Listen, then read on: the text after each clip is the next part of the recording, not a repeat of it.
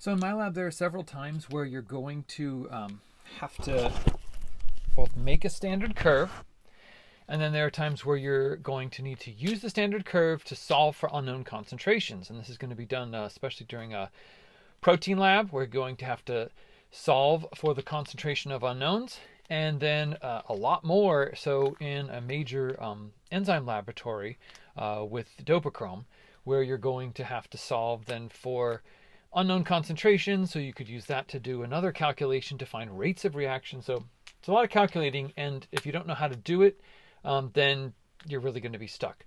So you're going to either have your own data set or data sets that I provide for you in the website for class. And you're going to use those to first make your standard curve. So you should have already done that. Just made a standard curve, got the equation for the line from just our standard lab on crystal violet, just dilution, serial dilutions, and then making the curve. So your curve would look like this. The way we plot it is we put concentration on the y-axis, absorbance on the x. In regression analysis, you would have the variables flipped on opposite axes, but because of the reason where we're doing this is we already know that there's a relationship between the two because of Beer's law. The absorbance, as it increases, or as concentration increases, absorbance will also increase. All right. So we know this. We're not necessarily testing it as part of our objective. What we're trying to do is use the standard curve to solve for the concentrations of unknown. The way we do that is we get the equation for the line.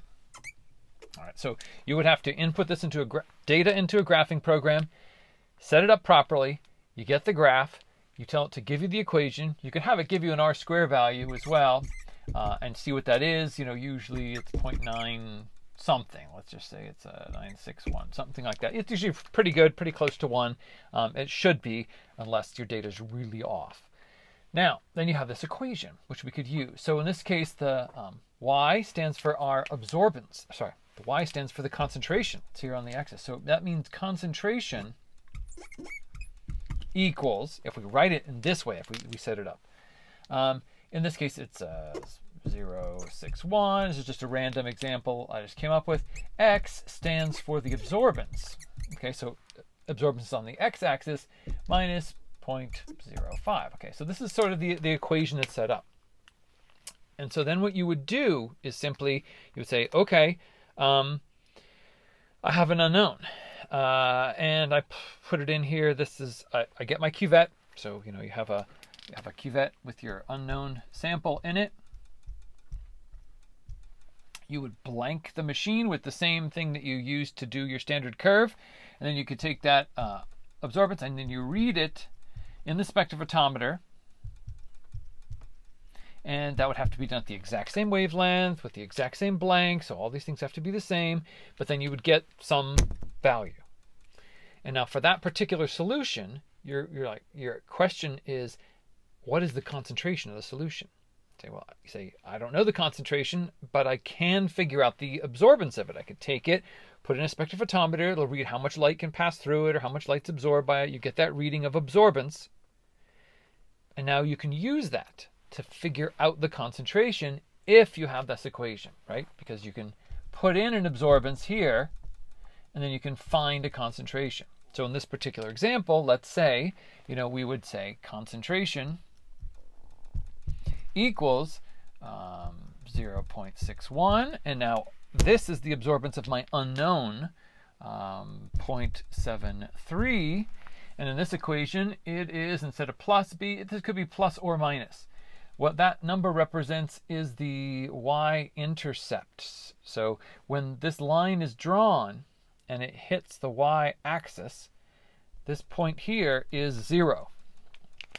So technically, we don't show it, but you know, this line would be coming down and this line would be coming over. And so these are the positive values and these would be the negative values going down, you know, in this direction. Same thing here. This is positive in that direction, negative in this direction.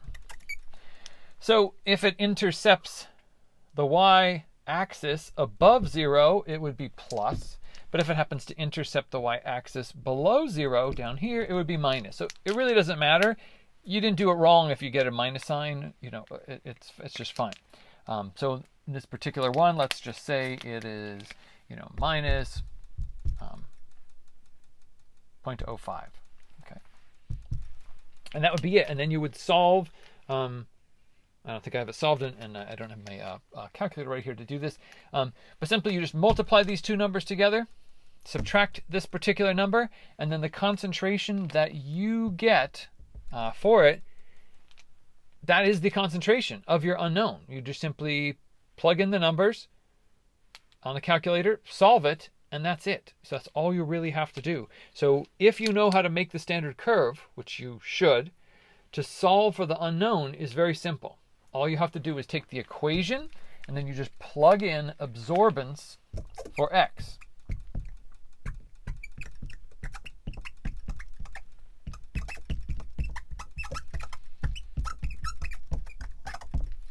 So you put the absorbance for the unknown solution in here, solve it, and then you get the concentration there. And that's it. And that would be the way you do it. And if you had multiple unknown solutions, you just solve it multiple times. You use the same exact equation, you just put in different values for x each time, and then you get a different number each time that you solve it, and those are the concentrations that you would solve for those unknowns. Right? So it should be very, very straightforward.